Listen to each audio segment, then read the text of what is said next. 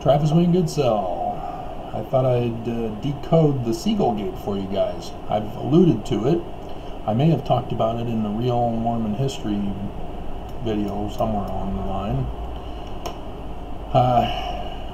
But showed you the picture of it. I tried to get all the necessary architectural features in the same shot. The Seagull gate, looking through it, has the Utah State Capitol on Capitol Hill directly through it. So at Temple Square is the gate which leads directly to the front doors of the Utah Capitol.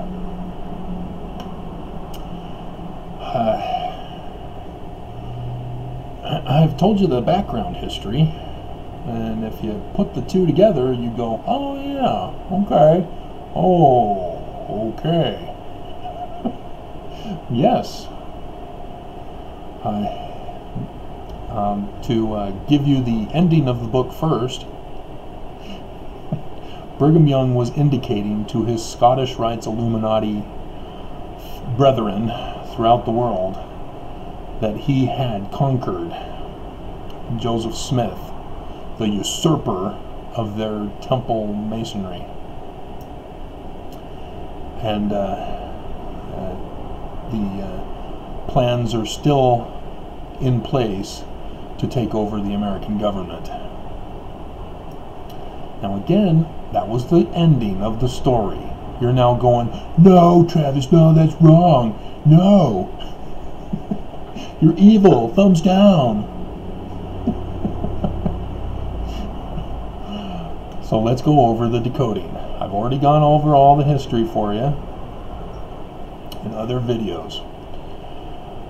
And so we're not bringing that up. We're not bringing up the scriptural symbolisms of the last day Messiah, of whom they are purposely claiming to have destroyed with this symbol. What? Yes, Joseph Smith was trying to establish himself as the last days Messiah, the man-child of Revelation chapter 12. The one mighty and strong is whom Brigham Young believed himself to be. And that's why he granted it in his Doctrine and Covenants the year before he died. It's confirmed that it was Joseph Smith rather than Brigham Young, unlike section 132 on polygamy.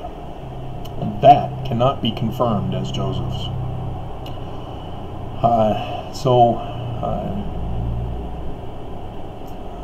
Again, I talked about him in other videos.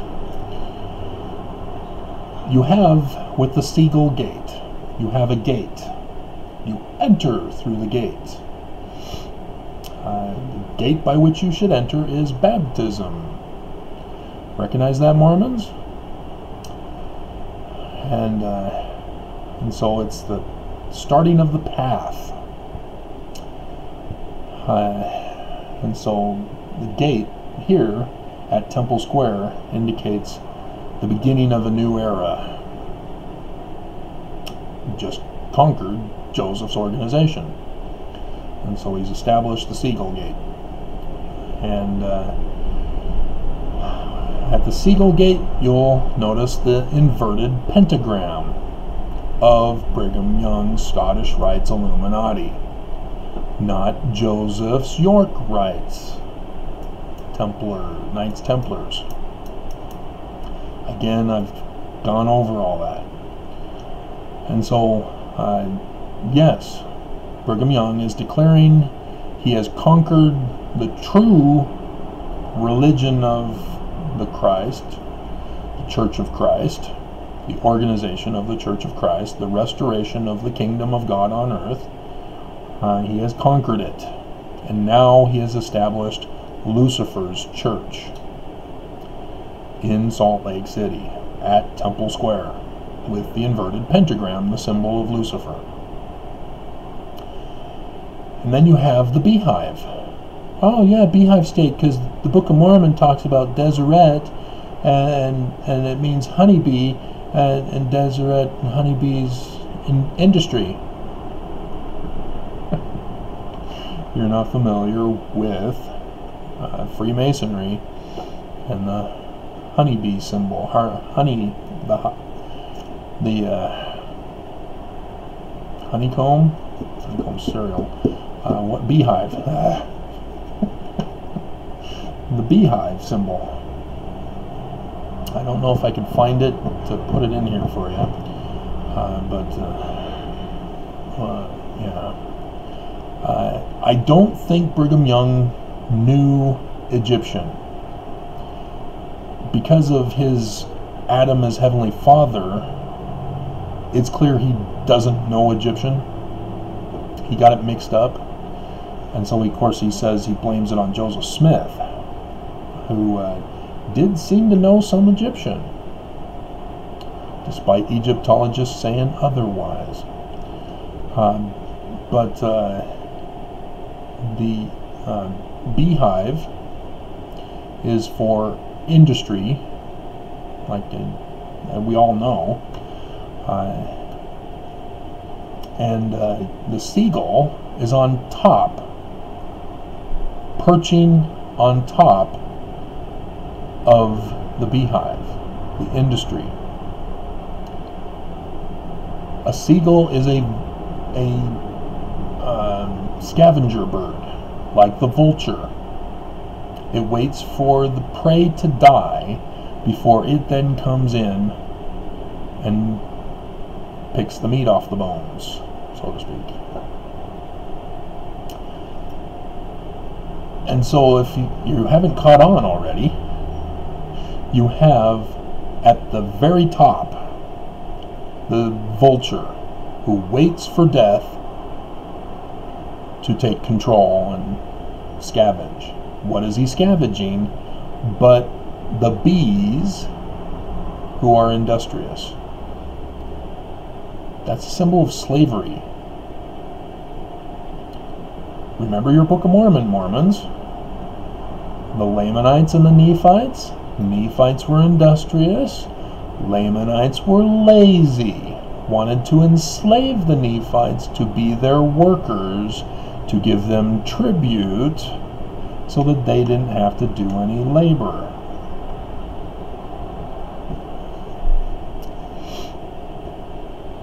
With the inverted pentagram underneath it. As the horns of the inverted pentagram have the sun typically featured between the horns, but here you have the seagull on top of the beehive, taking away agency, Mormons. Luciferian economy, government, religion. Satan's plan of happiness. That's the mortal symbolization. The Egyptian symbolization is similar. Like I said, the seagull is a scavenger bird like the vulture. In Egyptian, the kingdom was often split into the northern kingdom and the southern kingdom. And there were dynasties where there were two kingdoms, because the northern kingdom was ruled by one pharaoh and the southern kingdom ruled by another pharaoh. The southern kingdom included Karnak, and that was a major headquarters for pharaohs through many dynasties. After Heliopolis was the founding government kingdom in the beginnings. But when we talk about Moses, the Hebrews were in the northern kingdom, and the Hebrews were enslaved to Pharaoh, who was in Karnak of the southern kingdom. Seeing where this is going? And Moses if we step out of the biblical narrative and look at it through the eyes of the Egyptians as a prince of Egypt, but not the birthright blessing son, they would have been educated in the northern kingdom in Heliopolis, not at Karnak. That's where the birthright blessing son would learn directly from his father.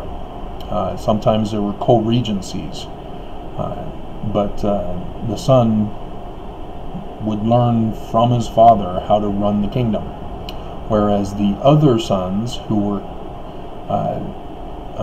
needing to be educated just in case the birthright blessing son dies, would be sent to Heliopolis, away from the birthright blessing son, so that there could be no coup of the government. I don't like you, I want to be Pharaoh. And so the symbol of the southern kingdom was the vulture. The symbol of the northern kingdom was the bee. And going many millennia back, even though they did have a bigger honeybee character, they had two kinds of bees. The main one looks like a wasp, but they also produced honey as well back then. And so yes, the honeybee was the symbol of the northern kingdom of Egypt. And wouldn't you know it, the crown of northern Egypt is pronounced Deseret. You have to put in the E's, as is common for Egyptologists to do, because they just had consonants. So it's D-S-R-T. That's the spelling of the crown, of the name of the crown of northern Egypt. So how did Joseph know this? But Jean Champollion deciphered Egyptian in 1822, or that's when it went public with his publication. Long before. And so this was the symbol that Brigham Young established at Temple Square, showing to the Scottish Rites Illuminati throughout the world, I have conquered the disturbers of our plot to destroy America, and we can now resume with our plans. And Albert Pike then wrote the letter to Giuseppe Mazzini, showing exactly how they were going to do it and destroy Christianity in the Third World War. And they're doing just great, exactly as they planned, as evangelical Christians are purposely bringing about the end of the world.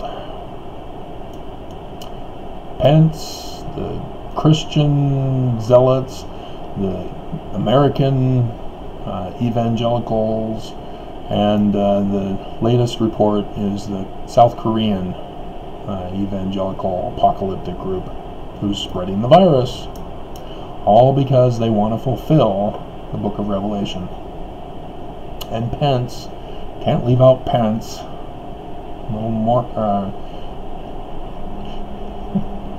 little evangelical boy, whose God is contrary to the Buttigieg God.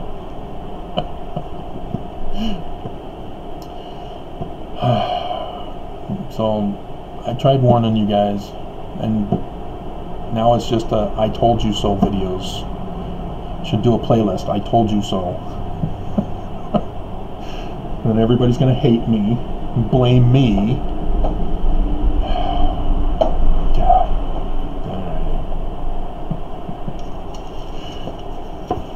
I have the actual LDS church being usurped by evangelicals.